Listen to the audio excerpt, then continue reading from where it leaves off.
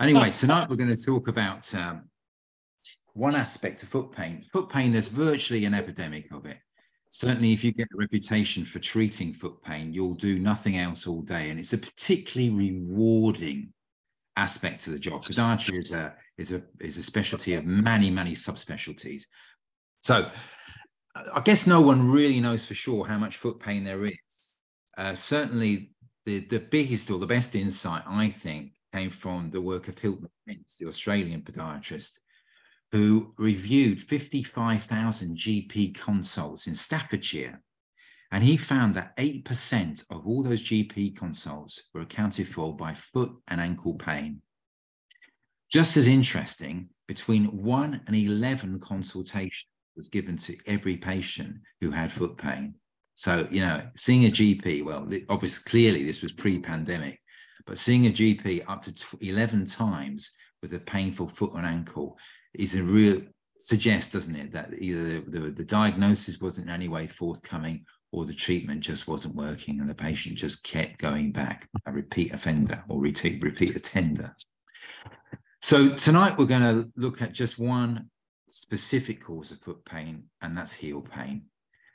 This in itself, once upon a time, I just reviewed all the referrals I was getting with foot pain, and 6% of all my referrals, surgery cases, the whole lot, was accounted for by heel pain, but it felt like 666%. Certainly, when I did that small audit, I then would use those figures to set up an MSK clinic. I think it was one of the first in the UK in Ilkeston and Nottingham. And at the same time, Sheffield did something very similar, and they were quickly overwhelmed by heel pain, so much so that they started to call the patients to meetings where they were essentially given a lecture on their heel pain. And there'd be 20 or 30 patients there being explained to what steps and measures they could take themselves to help themselves. I've got real big ambitions for our profession, and certainly, you know, lots and lots of people treat heel pain, but I wonder if we can treat it better than everyone else.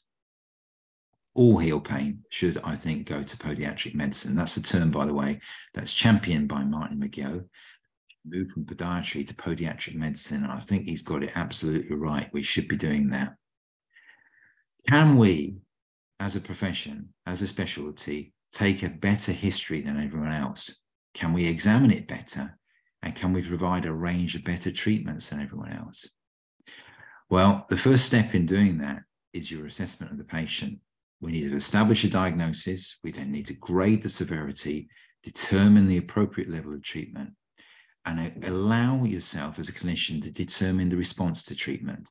And with that, you can then determine a prognosis for the patient. So what are the signs of this? Where do we start? We start with this. Patients who've got plantar heel pain, you can die. My good friend, my late friend, actually, Lyndon Jones, who was a podiatric surgeon in Salisbury, reckoned that he could diagnose the patient from picking them up in the waiting room and walking with them to his consultant room. Now, that's pretty good, I figure, but heel pain is one of those complaints that you probably can do that with, because patients who've got it, when you call them from the waiting room, they stand up in a certain way. They stand up guarding their foot, their heel. They then wince as they take the first few steps because it's agony. And that's called startup pain. It's a fairly specific finding, not a very sensitive one, though, because there's other conditions that can cause startup pain. The Americans, by the way, call it post-static dyskinesia. So after rest, can't walk. It's a feature of any inflammatory condition affecting the foot. On your way from the waiting room to the consulting room, you might ask the patients, when do your pain worse? A feature of this is it's worse first thing in the morning or after they've sat or driven for a long period of time later in the day. Same old thing, first few steps are agony. But after a few steps, they feel they get going, they feel they limber up and everything loosens up a bit and they can start moving. The pain with heel pain is usually always there to a lesser or greater extent, sometimes even off weight bearing. The patients will complain of a gnawing sensation in their heel, which is hard to forget about. And that pain then starts to cause significant anxiety. Patients say things like, if I can't walk because of this pain in my heel, well, what am I here for? The history. Many patients with this condition are overweight because this is an injury. It's an overuse injury. And likewise, if they're not overweight, they have a history of overuse, too much exercise, too much repetitive exercise. Rarely, though, is there a specific injury that starts this off. Usually, it's just something that emerges. Though there can be some events that kind of start the thing off, such as the so-called beach break foot. People get a hotel a little way away from the beach and they walk every morning and back from the beach every night wearing flip-flops. And that walk and very, very flat-soled flip-flops can start this whole thing, the ball rolling. The condition can be bilateral, and I think when it is, the prognosis is worse, not least because the patients have got no way of guarding the condition. So when we finally get the patient into the consulting room, we then start taking the history from them. And, you know, it never ceases to amaze me how many patients come along to see me. I'm not inexpensive. And I get a masochistic thrill out of it when I ask the patients, what can I do for you? And clearly, they have given no thought whatsoever as to how they're going to structure a response to that question. Now, that's up to us, really. It's down to us. We then have to give them the vocabulary to tell us about what their condition is. And that means managing them, managing their responses by asking them very close questions. So the first question, clearly, is where is the pain? Can you point? Can you point with one finger? While most will point to the undersurface of the heel and perhaps a little bit into the arch, there can also be a confusing variety of symptoms associated with this condition. They can also complain of pain on the forefoot. They can also complain of pain on the lateral border. So down this side of the foot, extending all the way down the lateral border. They can also complain of dorsal midfoot pain. These are largely secondary symptoms, but they can leave you really, really confused. But ask them specifically, where is the primary pain? Where's the first point of pain that you suffered from? Where does it feel worse? You then need to systematically establish the points of most tenderness. This is in order to confirm the diagnosis. We know they've got plantar heel pain by this point. They've told us that they're in most pain when they get up first thing in the morning. They've told us exactly where the pain is. We now need to make a diagnosis within a diagnosis because not all heel pain is equal. There's different locations for their pain. And we're just going to work through them now. And if anything, this is going to be really the main thrust of this whole presentation, how you clinically examine the foot to come to a diagnosis. And you use that examination every time you see the patient, determine the response to treatment and also their prognosis. The first place we look at is here. This is referred to as the medial tuberosity of the calcaneus. So it's essentially where the plantar heel pain or plantar heel pad meets the arch of the foot. So you've got this very robust looking skin, which is the weight bearing area, meeting this less robust skin because it's no longer weight bearing. So just where the fat pad of the heel meets the arch of the foot, the medial tuberosity area.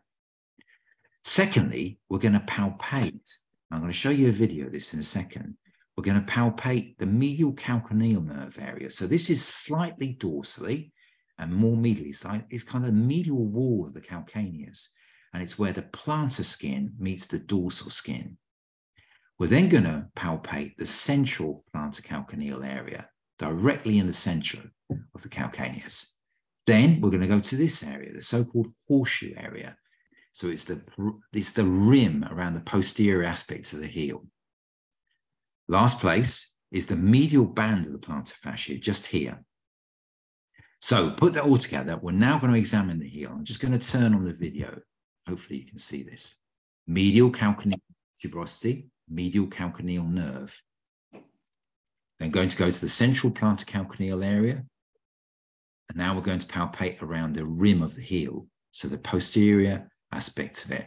We're then going to palpate the medial bands of the plantar fascia.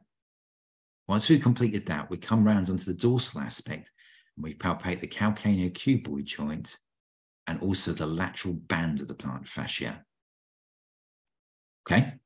Don't worry, I'm going to show that again. Repetition is what educational experience is all about. medial calcaneal nerve, central plantar calcaneal area, the horseshoe, so the rim around the edge of it. We then go to the medial band of the plantar fascia, and then turn the foot round and go to the dorsal aspect of the calcaneocuboid joint, and then the lateral band of the plantar fascia. Right. Now let's explain why people get pain in those areas. First of all, let's talk about the medial tuberosity pain. This is essentially where the plantar fascia inserts into the plantar aspect of the calcaneus. When you're palpating for this, you're actually pushing plantar posteriorly. You're pushing back onto that insertion point. The rim, the horseshoe area around the edge of the heel, is actually where the Achilles tendon merges with the plantar fascia. Now, every anatomical text shows the relationship of the Achilles to plantar fascia much like this. They try to make out that they're two separate structures, and they're far from it. They're consistent with each other. The Achilles tendon actually doesn't just insert there with that tiny little insertion that you can see here. The Achilles envelopes the entire heel, extends medially, centrally, and laterally around, and then becomes the plantar fascia. They're the same structure, and for good reason. The Achilles tendon, calf muscle, and the plantar fascia, they're the so-called drivetrain structures. They lift you up and throw you forward with every step that you take. Also interesting, the back of the calcaneus has actually got an articular surface there.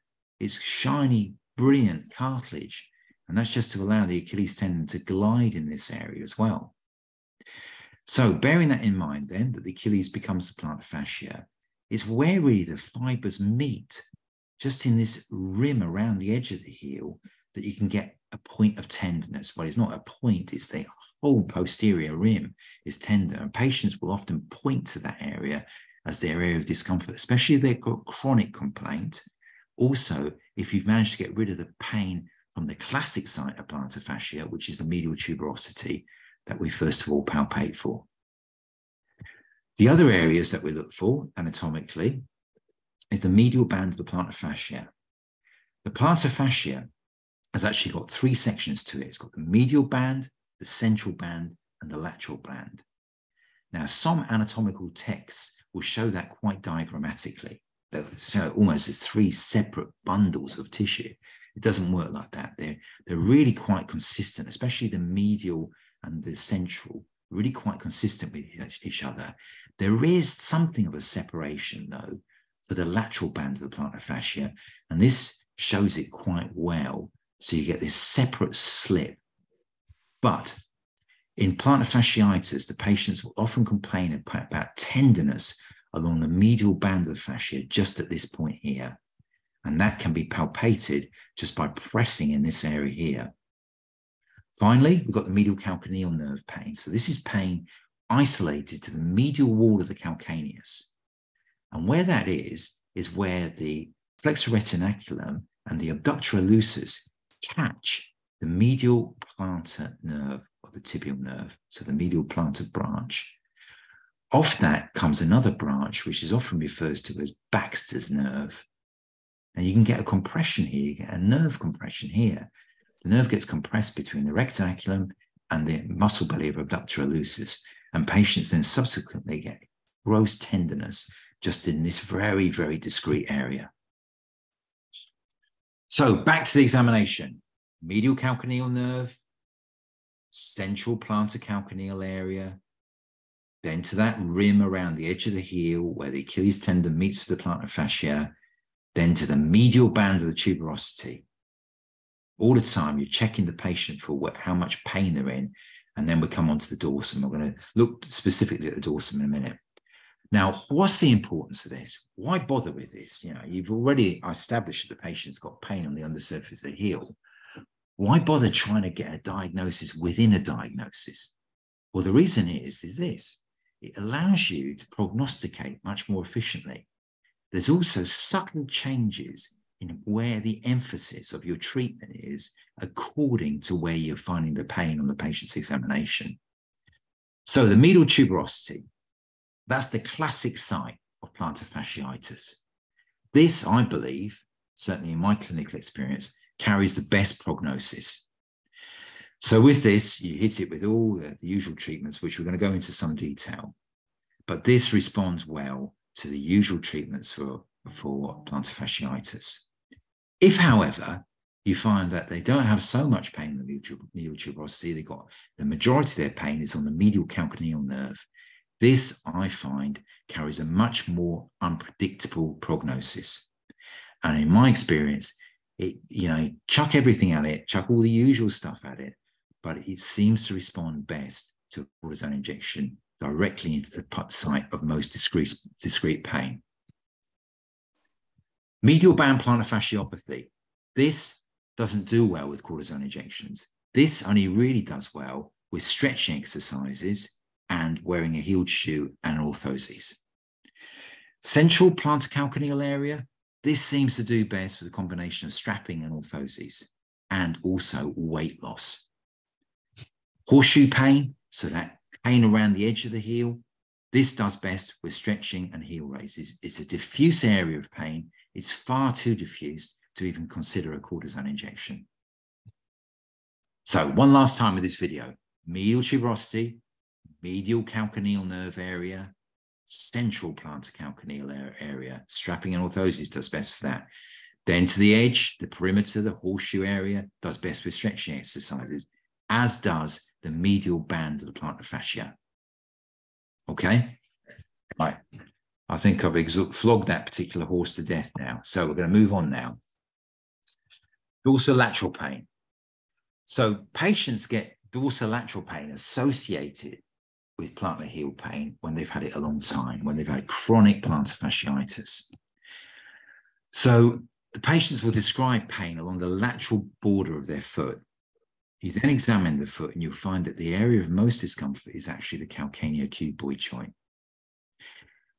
Although the patient points to the lateral band of the plantar surface of the heel, on examining that, you don't get much in the way of tenderness. You can't actually palpate tenderness. So what do we do with this then? What we do is simply press on the calcaneocuboid joint. We try to locate it with our thumb, and you'll find it. If the patient's got a problem there, it will be extremely tender.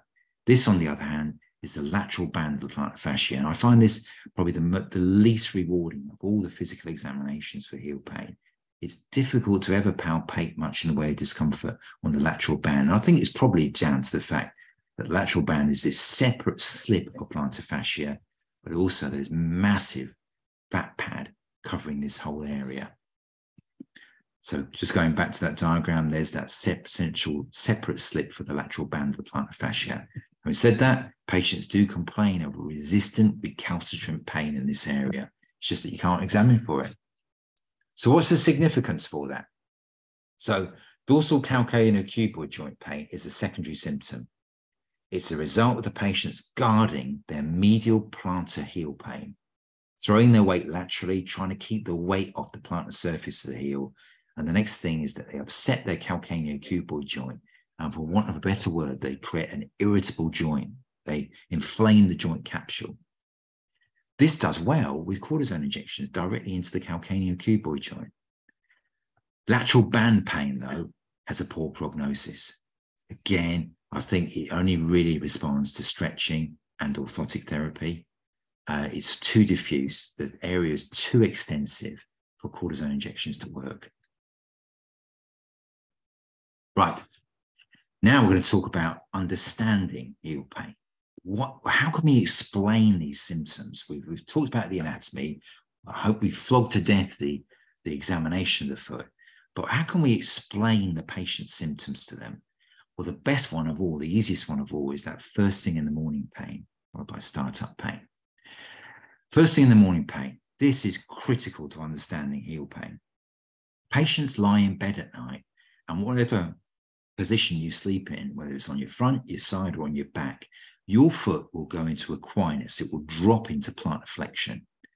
That then allows the plantar fascia to relax. And as it does so, it tightens.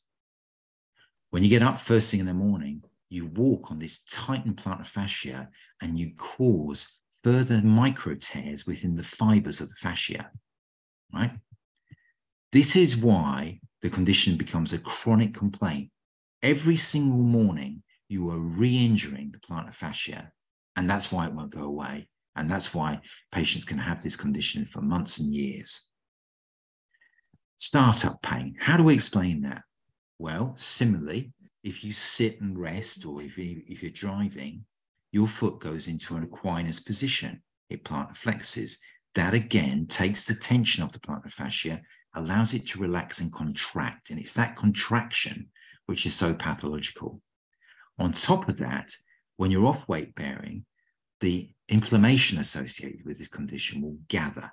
It collects in the soft tissue, not so much within the plantar fascia itself, but within the soft tissues around the plantar fascia, superficial to the fascia, actually.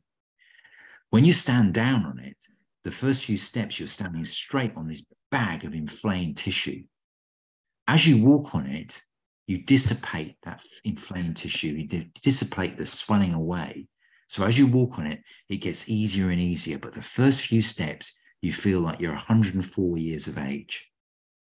But after a few steps, everything sort of stretches out. You've now warmed up the plantar fascia. You've pushed away the inflammation within the soft tissues overlying it.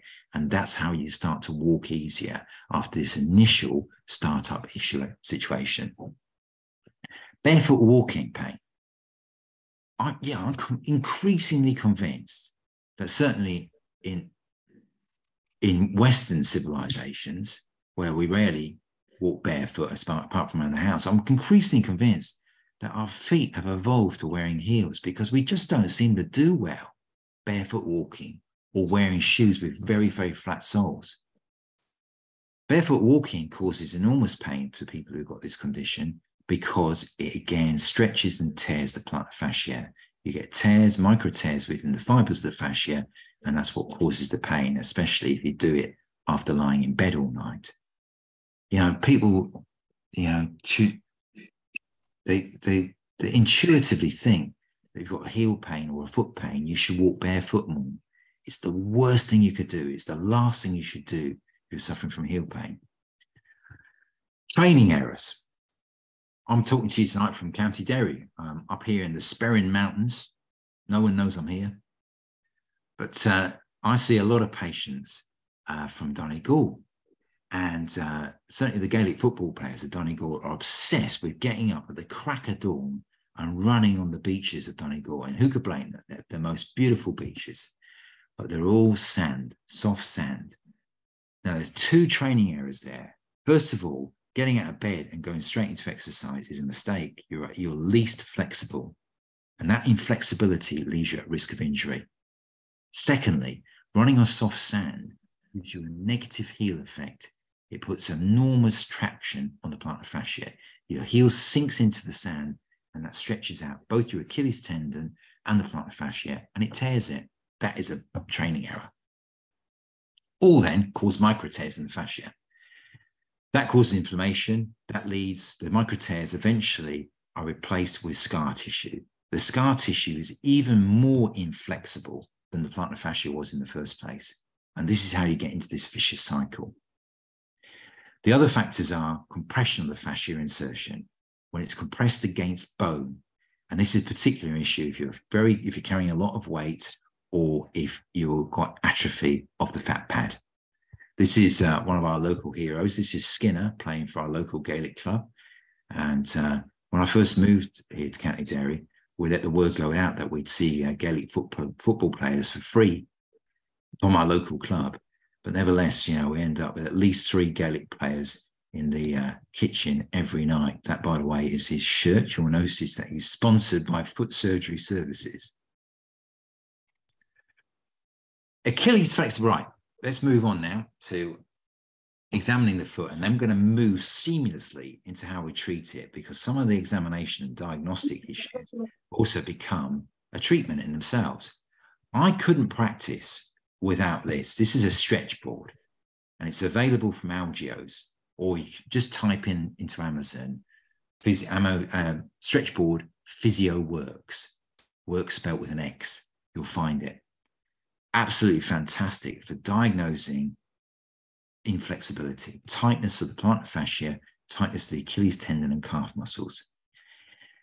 When you ask a patient to stand on this, if they've got tightness of their posterior calf muscle and Achilles tendon, they will find it very difficult to straighten their knees. And the reason is, if you've got tight calves, you'll also have the tight hamstrings and you'll have tight iliopsoas. When patients stand on this, they'll feel the tightness, they'll feel the pulling in the back of their calves, just here, the gastrocnemius muscle belly. They won't feel it on the plantar fascia. Plantar fascia is quite an inert area. You don't have a lot of stretch receptors within it, unlike Achilles tendon and the calf muscle. So the patients feel the stretch in the calf muscle, not in the plantar fascia. And that needs some explaining to the patient, because sometimes, well, often, this is the mainstay of treatment. You need to explain why, although you're feeling the stretch at the back of your calves, the stretch is actually happening within your plantar fascia. So what you do is you roll out your stretch board and you ask the patient to stand on this, set it at the first setting, 15 degrees, and see if they can stand straight, and ask them, can you feel it pulling at the back of your calf? You then ask them to stand off it and you set it at the next setting up, which is 18 degrees, and see if they have increased pulling sensation. They might not have had too much pulling sensation on the first setting of 15 degrees. But if they can stand at 18 degrees with no pulling sensation whatsoever, and they can stand completely straight, they're probably fairly flexible. But you rarely see that in patients who've got plantar fasciitis. Also, just check out their footwear. Are they still wearing flat shoes? Because you need a round on them for that. So the treatment ladder, where do we go from there? We've completed our examination. We've completed it with asking them to stand on the stretch board. Now we start talking treatment. First treatment, it's like climbing a ladder. So we start the first rung of the ladder and work up. First thing you say to the patient, this will sound too simple to be true, but don't walk barefoot at any time. Always, always wear a minimum of 20 millimeters of a heel. The best thing you could wear will be Crocs. And the reason is, Crocs or flip-flops, by the way, the reason is that Crocs have got just the right heel height. And that heel height is 2 fingers thickness. Okay? That's what they could be looking for. Now, I'm sure, like me, you dread getting into tedious discussions with patients about footwear choice. Moreover, it's just as tedious if you tell the patient a specific brand of shoe to get, and they go and buy it, and then they come back telling you they can't wear it. It's agony for them to wear it for whatever reason. Crocs, the reason why I recommend those is that the compliance is good with them. Because they're open-backed, likewise with the flip-flop sandals, the patients can leave these beside the bed and they can slip straight into them. They've got just the right heel height, they're easy to comply with, and patients become addicted to them. Now, as simple as this sounds, if the patients will comply with this, if they'll wear these, don't walk barefoot at all, especially when they get out of bed first thing in the morning. If they comply with that, they'll find that instantly that first thing in the morning pain, that startup pain, won't happen, or will happen to a lesser extent. Now, that is progress, because already you're stopping this chronic, vicious circle of daily re-injury of the plantar fascia. Right, get that over and done with. Explain this will sound so simple to be true, but this will make an enormous impact if you avoid barefoot walking. Never walk barefoot again, I say to the patients. You're at risk of this, you're prone to it. Always, always wear a shoe with 2 fingers thickness of the heel.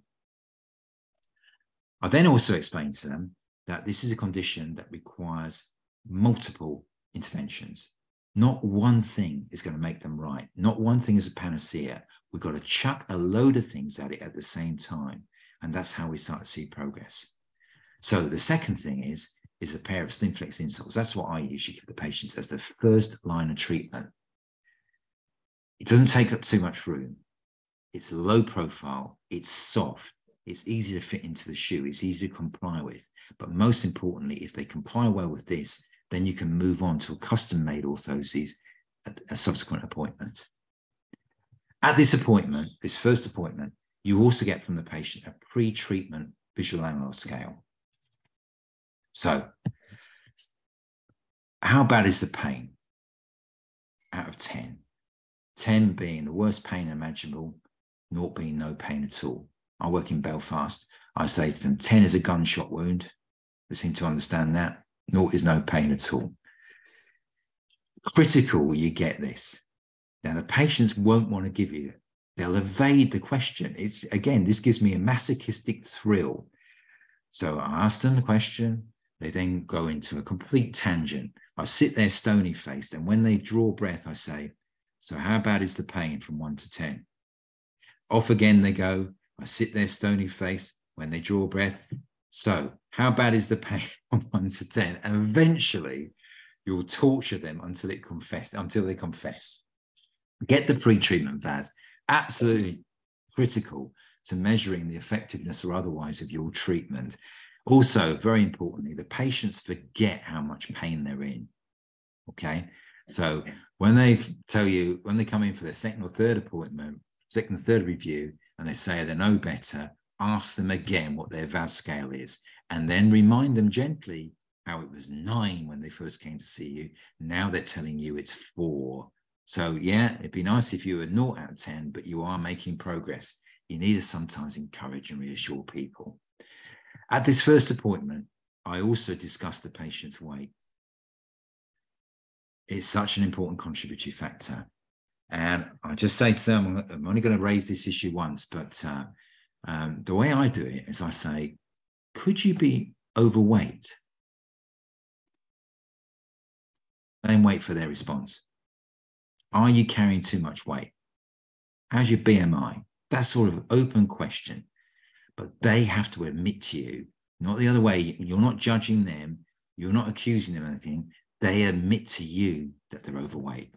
And that's quite helpful to then launch into how this is an overuse injury, and a significant contributory factor is weight gain, because it just overworks the plantar fascia. Remember, these are the structures that lift you up and throw you forward with every step that you take. And if you're carrying 2 or 3 stone more than you should be, you're just going to overwork them. That then causes a strengthening, but a tightening. And that tightening is the cause of the pathology. If they do nothing else, though, and you've already shown them the stretch board as part of your examination, get them to stretch. Now, I think the stretch board is the best way of ensuring compliance. And the reason is that, firstly, they have to buy it. So they physically bought into it. Secondly, its physical presence around the area reminds them to do the exercise, to do the stretching exercise. You know, most people you give exercises to, the only time they think of it is in bed at night, when they think, oh no, that's another day gone, I haven't done any. By putting this in the kitchen, and suggest this to them, put it in the kitchen, and what I'd like you to do is to stand on it a little but very frequently. So 20 seconds up to 12 to 15 times a day. Also, advise them that it's not a difficult exercise because you get addicted to it. This causes you such an improvement in you feel like everything's stretched out. You just feel much more flexible after just 20 seconds of standing on it. And that improvement in your flexibility, that feeling that everything's stretched, is something that patients get quite addicted to. But we can use that for their effective treatment. So you can get this, as mentioned earlier, off Amazon. I said to a patient recently who turned out to be a private shop owner, that, oh yeah, you can get them off Amazon really easily. She absolutely flew at me that I shouldn't be recommending Amazon. She was an independent shopkeeper and I should be giving options, not Amazon. So I'm a bit cagey about doing that ever since. Also, the reason why I want them to buy into the stretch board is that it's the most consistent, effective, efficient way of performing stretching exercises. There's other ways of doing it. And when patients buy this, you'll find that helpful neighbours and relatives will tell them, you didn't need to buy that, you can just stand at the bottom of the stairs. Well, yes, you can, but none of them, the wall stretching exercises, the stair stretching exercises, nowhere near as consistent or efficient or easy to comply with as standing on a stretch board. You're using your own body weight to achieve the stretch. Moreover, it's the same angle each time. And I don't think that's achieved either with the wall stretching or with the stair stretching exercise. You finish your first consultation with an explanation that anything that reduces inflammation is going to help this. So an ice bottle, tell them to put a drink in the freezer, a can or a bottle in the freezer for 40 minutes, take it out and roll their heel over it. They can use an anti-inflammatory gel as well. They can use a massage ball, but anything that tries to reduce inflammation will help this. You then organise to see the patient 4 weeks later. At the second appointment, you get the VAS. Most important, you then check their compliance. You raise the subject of heeled shoes and the stretching. Are they doing it? Did they get the stretch board? Can I now check you? You get the patient to stand on the stretch board and check their flexibility that way. Obviously, we want them to improve. We get the VAS score. Also, ask them to tell you in percentage terms how much better are things. 10, 20, 50, 70%? What would you reckon? Get that and write it down. If they're no better whatsoever, at this point, I then introduce a dorsal wedge night splint. So these are less easy to comply with. Patients find this difficult to wear. So they put this on at bedtime. It's hot. It's a bit heavy. It's obviously a big passion killer, right? But you get them to put that on. And if they'll comply with it, great stuff. Okay. This will hold the foot at a constant and gentle 10 degrees dorsiflexion. If they'll wear it all night, that first thing in the morning pain will become a thing of the past, especially if they go out of this straight into a heeled shoe. If still no better, that's when there's a role for cortisone injection. Now, this is an unguided injection, as you can see, and I always inject from the medial side of the calcaneus. That's a lot easier for the patients to tolerate. And I inject just at that point where the heel pad meets the arch of the foot. 40 milligrams of depomedrone. Now, cortisone injections are not without risk.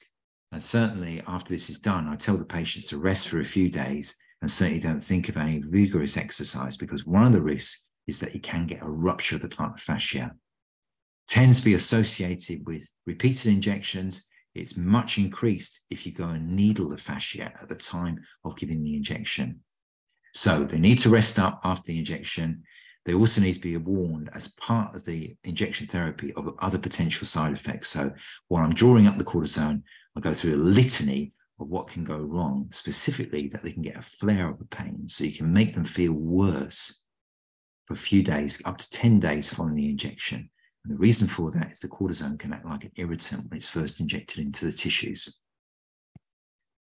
Now, I tend to, with plantar fascia, because I find it, on the whole, quite a resistant condition to treatment, I tend to promise the patients that one injection may not be enough. You might need a series of 3 injections.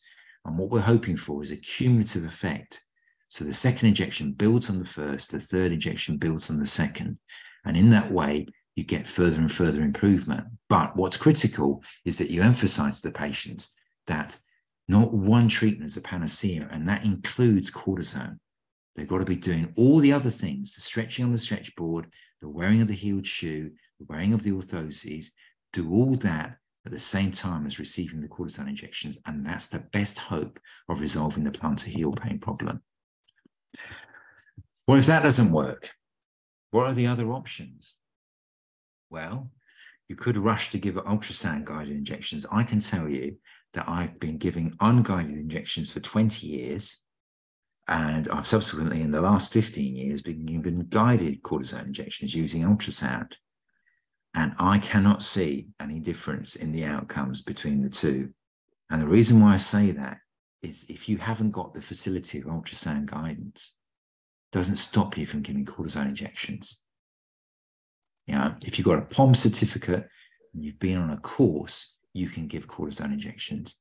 And, you know, anyone treating foot pain should really have this as an option. It should be an option that they give, or they can refer to someone else easily to give.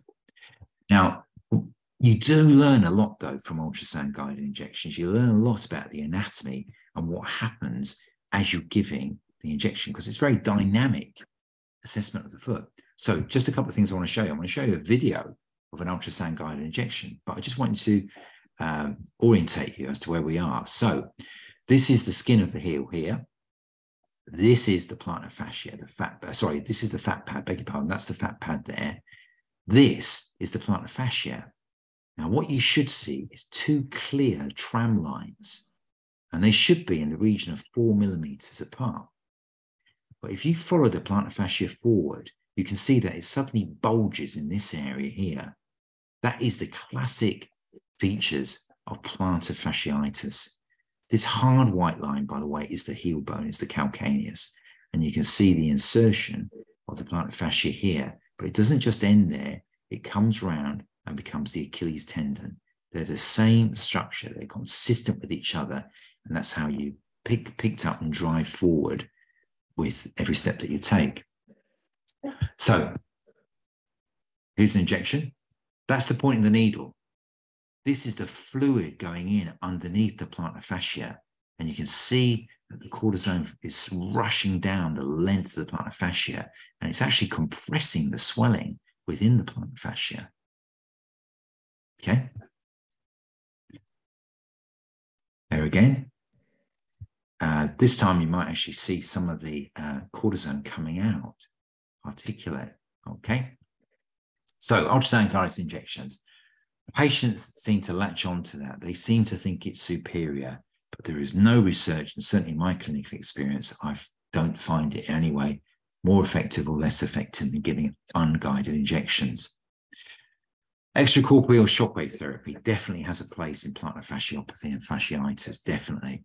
I don't use it, but I know a lot of people use it carefully, and some patients find it difficult to tolerate, but not all of them by any manner of means. Platelet-rich plasma injections, no evidence yet. It's very expensive treatment. It's a very expensive intervention. And, you know, I guess that the people who are getting good results with PRP injections, ones that are using it a lot for a range of different conditions. You could also consider immobilization in an air cast boot. And that's kind of my treatment of last resort to rest the area. But before doing that, you need to consider other possible causes, other potential risks of diagnoses of why this patient isn't getting better. Because for one of these causes, CRPS, immobilization of the patient is the wrong thing to do. If there's any possibility that of CRPS, you must keep them mobile. Right. So if you're not making much progress, it's time to review your diagnosis, number one. Consider why it's proving so resistant to treatment. And sadly, and it's frustrating for everyone, but the most common reason is the patient has still not addressed their high BMI, the fact they're carrying so much weight that it's giving rise to an overuse injury of the plantar fascia. Another cause of it is that they could have ruptured the plantar fascia. This is a cause of ongoing pain. Pain's slightly different. That the pain tends to be somewhat in front, somewhat distal to the fat pad. It's not the classic site of the medial tuberosity. The best way of diagnosing a plantar fascia is get the patient to put their feet together in a so-called prayer sign. And what you'll always see then is the normal fascia on the unruptured side. And you can see that prominent band, the medial band of the plantar fascia there. But here, there's no such band. Moreover, when you examine it, there's kind of an empty feeling where the medial band of the plantar fascia should be. Ultrasound does have its role because that can identify if there has been a fascia tear, but it's something that you can diagnose both with a history, clinical examination, and looking for this sign, this so-called rupture on the prayer sign, as it's called. Another reason why your treatment may fail is that there's fat pad atrophy. If there is wasting of the fat pad, the patient will constantly feel like they're walking on a big marble underneath their heel, and obviously that's going to cause continued pain in the area. CRPS we've mentioned. If they get this far and they're not doing well, there is potentially a role for surgery. But I can tell you, I did surgery on plantar fasciitis quite frequently once in the late 1990s, but I've rarely done it since. I did one about 2 years ago, and before that, I should think it was at least 10 or 12 years before I did a plantar fasciopathy, a plantar fascial release. But this is it anyway.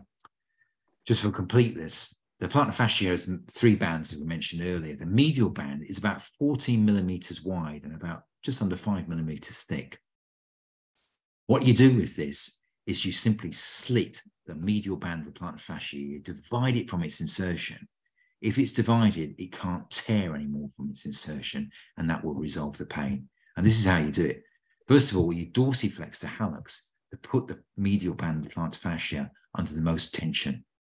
You then make a small nick at the side of the heel, okay?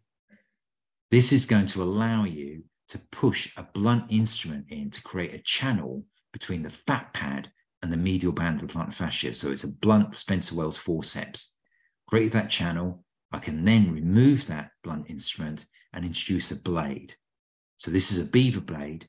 I then put tension on the plantar fascia by dorsiflexing the hallux and draw the blade back over the medial band, and it goes, it just snaps. A couple of sutures to close the incision, and you ask the patient to start walking on this immediately. You don't want it to reattach. So the patient walks on this. Rare for you to do that with foot surgery, but that's the regime, the post-op regime following a plantar fasciotomy. In terms of outcomes for this, well, the plantar fascia is there for a reason. You go and divide it, and the patient can get a secondary problem, a new problem. You can replace one thing with another. And what happens is it unlocks the calcaneal cuboid joint, and the patients start to suffer from intractable dorsal midfoot pain. All you can do for it is custom-made orthoses and cortisone injections if they develop this. But this is such a problem. It happens quite frequently, and it's so resistant to treatment. This is enough to have stopped me doing these plantar fasciotomies. But it makes sense, doesn't it? You know, that's such an important structure. By dividing it, as Lowell Scott Weil used to call it, the rape of the plantar fascia, there's going to be some consequences. Just about there. So in summary, management of heel pain is a treatment program. It's got multiple interventions. Not one treatment is a panacea. Say to the patients, we've got to chuck a load of things out of this at the same time. That's how we get progress. Having said that, start simply, work up. Start with the advice on what it's all about, advice on heeled shoes at all times, and the stretching exercises, and provide a simple orthotic to begin with. Diagnosis and recording of the symptom levels, as well as the sites of pain, is vital. And you do that with every consultation with the patient. You repeat that examination because the patient's symptoms can change. The levels of symptoms change, but also the sites of pain change. And as they change, you need to change your treatment program as well. Okay? Because, for example, you can't expect cortisone to work when they've got that posterior horseshoe pain. The pathophysiology explains the symptoms as well as their management. As we mentioned, depending on the sites of pain, it changes the prognosis and the emphasis. There's a subtle change in emphasis. Some conditions require more stretching than they do any other form of treatment. And indeed, stretching is probably the only effective treatment for that medial band plantar fasciopathy. These patients are more demanding and more rewarding than most because they're in high levels of pain. So when you start to see progress, they are very, very satisfied with the treatment that you're giving. Finish off some hard questions on heel pain. What is the principal symptoms of heel pain and why? Principal symptom is first thing in the morning pain. The reason why it is that the patient's in bed all night, the foot slipped into equinus, the plantar fascia is tightened and contracted. They walk on it, and the first few steps are agony because they cause micro tears within the fibers of the plantar fascia. Why does the plantar fascia tighten in the first place? Usually it's an overuse injury. Patients carrying too much weight or putting excessive demands on the foot, that causes the plantar fascia to strengthen but tighten at the same time. Why are heeled shoes so important? Because they elevate the heel and they take the traction of the plantar fascia. That traction is what causes the tearing to occur. What is the most effective form of stretching exercises? I believe, without doubt in my mind, that using a stretch board is the best way to achieve compliance, and it's the best way to achieve the most consistent and efficient stretch. I believe that stretching is quite the crux of the management of the majority of heel pain, but not in isolation. You've got to do the other things as well. Is the plantar fascia a tendon or a ligament? It's a ligament.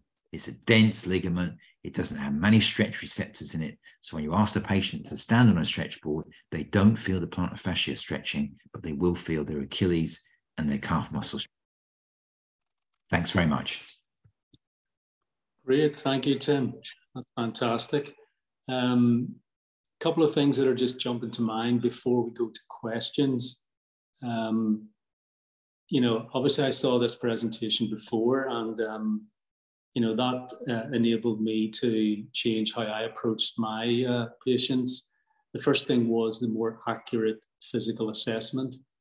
That allowed me to diagnose a Baxter's nerve compression, which had been misdiagnosed by many people. And I probably would have misdiagnosed it myself if I had not heard your presentation. And it was actually with a consultant physician. And he had been around the block, so to speak. And he went and got a steroid injection into the Baxter's nerve, and it cleared his heel pain that had been persistent for years. So that was a great find. A couple of other points before we get to the questions. The barefoot walking, running. I think that's, you know, if you think about the concept N equals 1, that's very true for the patient that has the plantar heel pain. Having said that, if you're strong, fit, and healthy, barefoot running and minimalistic footwear is probably absolutely fine. And I think as podiatrists, we need to be careful to suddenly jump out and say barefoot running's wrong or minimalistic footwear's wrong. Always think if your patient's fit, healthy, and strong, particularly in the posterior chain, they may be able to run barefoot absolutely fine. Another little tip, Tim, that I heard from a very good colleague of mine, Sarah O'Connell, when you have the patient on the stretch board and you get them to stand obviously pretty straight and raise the arch of the foot, it really increases the discomfort of the stretch in the calf. And what she refers to is that it's the calf is the bully muscle, and it's the bully that causes that foot to flatten a little bit more. So of course, if you've got limited ankle joint dorsiflexion, compensation can occur at the mid-tarsal joint, and that will create a more pes planovalgus foot type. So the patient understands then that, okay, I've got to involve stretching this bully calf muscle because it's a factor in what's happening in my foot and heel. So I think that's a good little tip. Stretch board, fantastic. Another tip I took from you was the no barefoot walking, so the use of Crocs. A point to add to that is even during the night, if the person gets out to go to the bathroom, that's a game changer, so thank you for that. The bit about weight loss, Tim, that's a difficult one for a lot of patients because for probably the best part of 50 years, people have been told by the food industry to, you know, eat their porridge in the morning and their cereal and get their pasta into them and all their carbs. And to try and now get people to switch to something like a low carb, higher protein diet's tricky. But I think that there's a role for us to sort of suggest that. And if you're looking at metabolic disease and particularly stage 2 diabetes, there's a lot of evidence now to say that low carb, not no carb, low carb, higher protein really does affect patients' weight. And I think it's a challenge for people because they're in a metabolic process of, you know, eating what they consider to be healthy, but unfortunately, all the signals are telling their body store fat. Very difficult. And last thing I would add is things like Hoka footwear, which now have the sort of built-in rocker bottom concept to the shoe. And Saucony, Brooks, and others have copied it, and they're really good too. So that's a couple of little things I would add. Just jumping up, Tim, to some questions here. There's one from Michael asking, what are your thoughts on a plantar calcaneal spur being the cause of a problem? Okay, well, I was going to talk about investigations first, but I decided we didn't have enough time for that. But I would say that ultrasound examination has a role because you can see the thickening of the plantar fascia. MRI has a role because you see the thickening and you can establish there's edema within the plantar fascia for MRI. MRIs are very good for anything that's wet. So inflammation, infection is very good for that. There is absolutely no place for x-rays I will go that far. And the reason is that if you were to take 100 people with entirely pain-free feet, you would find that 15 of them would have heel spurs. The big issue, though, for clinicians is that if a patient has undergone an X-ray for a heel pain and has been told they've got a heel spur, it's a diagnosis that is virtually impossible to take off them. And the patients will be convinced that the only way they're going to get better is by having the heel spur surgically removed. But this is a soft tissue problem. It's got nothing to do with bone. It's simply a soft tissue inflammation problem that is a consequence of poor flexibility, poor condition of the soft tissues. So I've heard from time to time suggestions that there will be a standard operating procedure that patients who turn up for a heel X-ray when they're suffering from heel pain should be turned away from the X-ray department. Certainly it was something that was raised in Nottingham. And I think that is a good idea. Just very quickly also, all these physical examinations, the patients think that diagnostic investigations, not physical examinations. The patients think that diagnostic investigations are absolutely critical. They believe that, you put in a penny, you'll pull out a plum, and, they'll have the diagnosis and everything will roll forward for them from there. I can tell you that there's very little role really for further diagnostic investigations. What's in heel pain? What's critical is that you listen to the patient, and then secondly, physically examine their foot. And I'll tell the patients this: yes, I can get an MRI, and it will tell us a lot of information that's, of dubious relevance, but of much more import is listening to what you have to say and examining your foot. That tells me a great deal more. And I'm so glad to have given this lecture tonight, because I think physical examination of the foot, hands-on examination, is something that we seem to have lost our way with. And I think it started when we spent a lot of time looking at malalignments, rear foot to forefoot relationships, rear foot to leg relationships. We then began to see them as a diagnosis. They're not. They're a finding, a clinical finding. Diagnosis is based upon palpating the part and the painful areas of that part. And to that end, I think something the Firefly ought to consider is further lectures on physical examinations of the forefoot, which is a diagnostic minefield, but it's again, the diagnosis is best done by physical examination and listening to the patient. Likewise, you can physically examination joint pain in all these areas, and lastly, tendon pain as well. Maybe something for a future series. Okay. Tim, that would be fantastic. And it immediately makes me think of when I had the good fortune of watching you explain to a patient the ins and outs of a adductor hallux valgus. And that has altered how I assess hallux abductor valgus and how I explain it to the patient.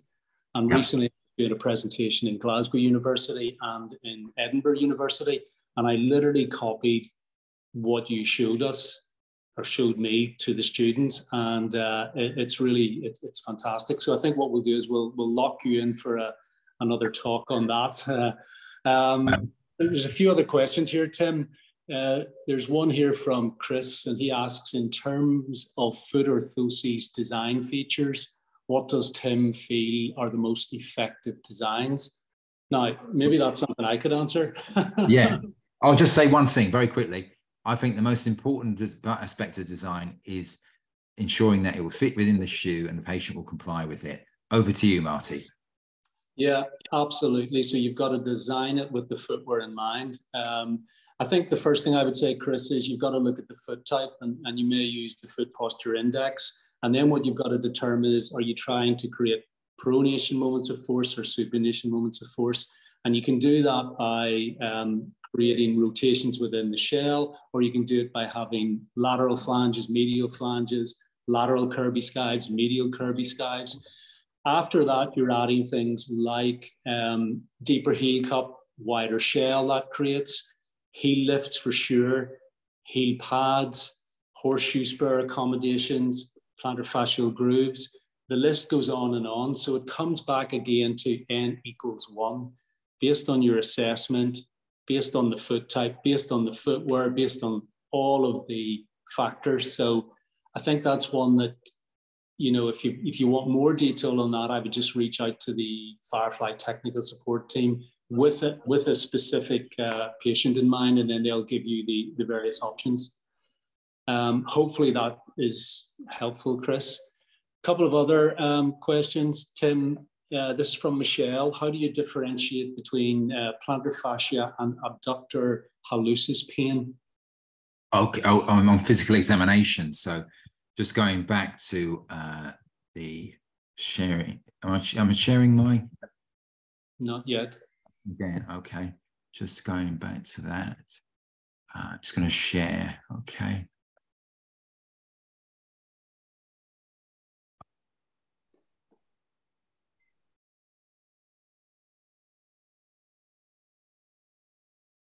Okay, so to answer Michelle's question there, it's all about the physical examination, and the plantar fascia pain is very much in this area here. So it's the medial band of the plantar fascia.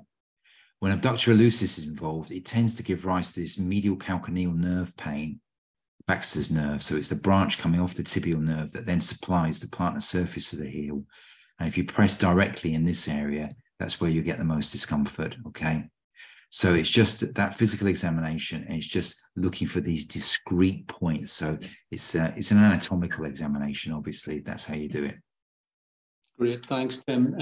There's another question from Adam. Hi, Tim. From a biomechanics viewpoint, what do you think contributes to each of the differential diagnoses you described earlier in the presentation?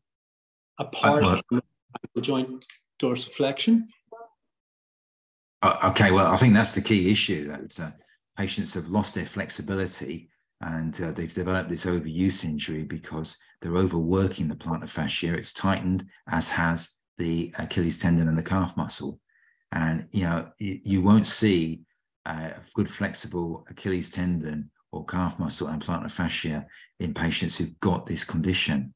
So it's principally their physical flexibility, muscle and tendon flexibility is far more important than muscle strength.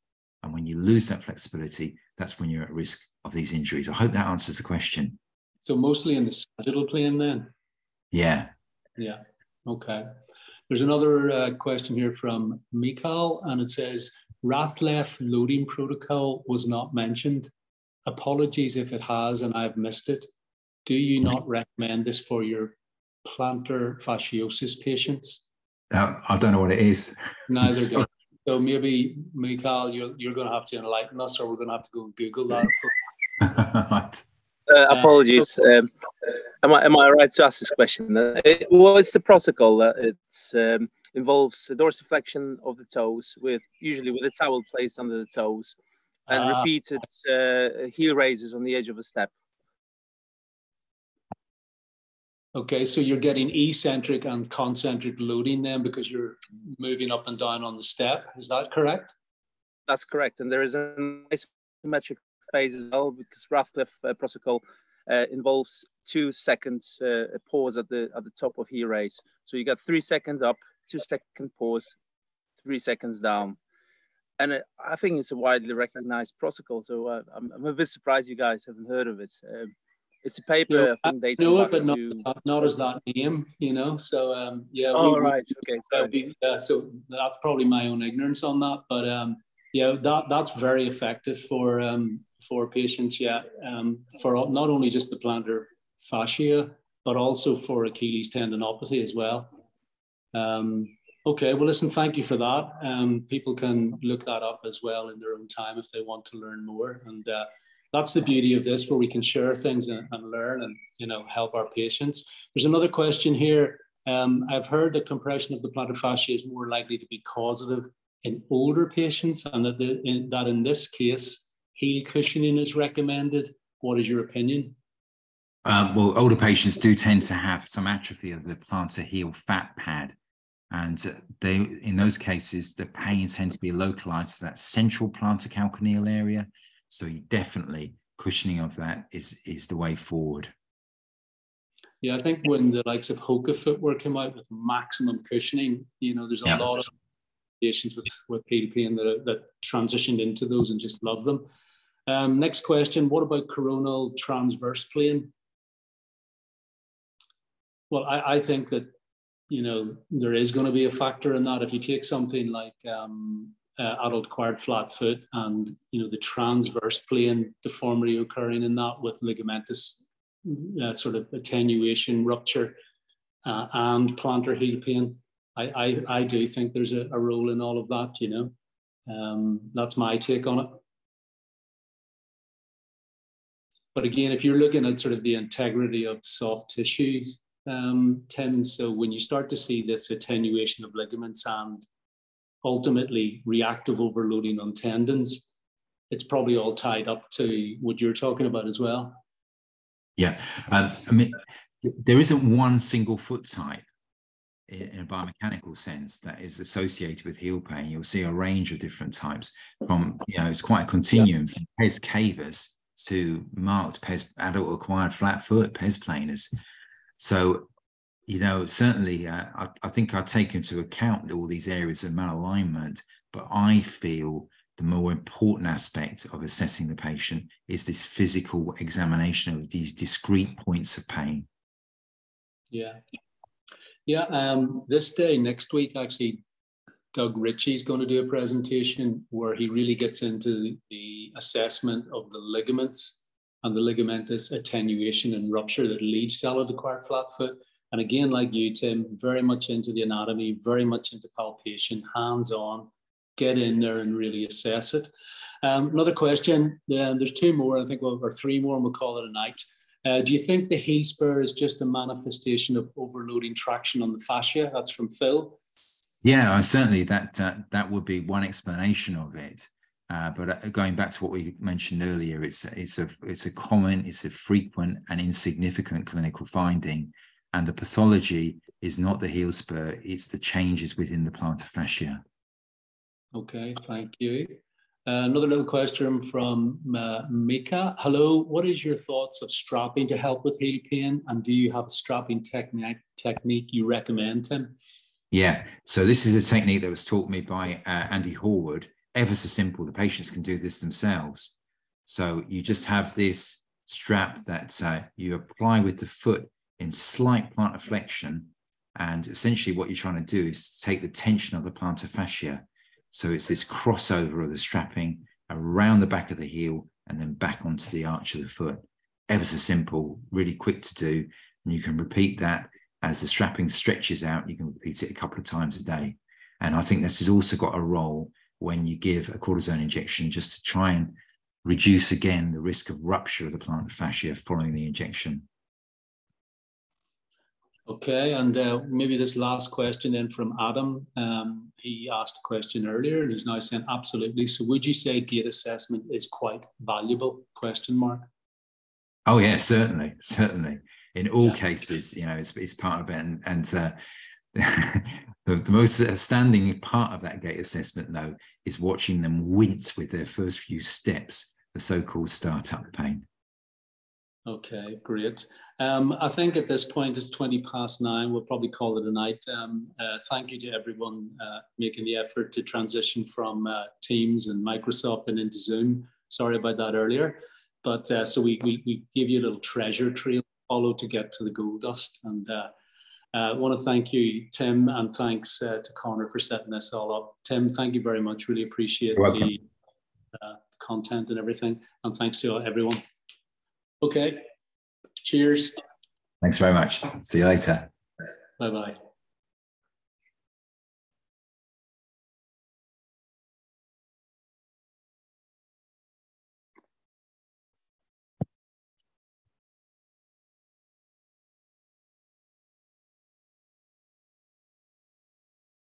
Thanks a million, Tim. Okay, so it's just come up with are you sure you want to stop recording in the cloud? Yes. Yeah, you can hit yes.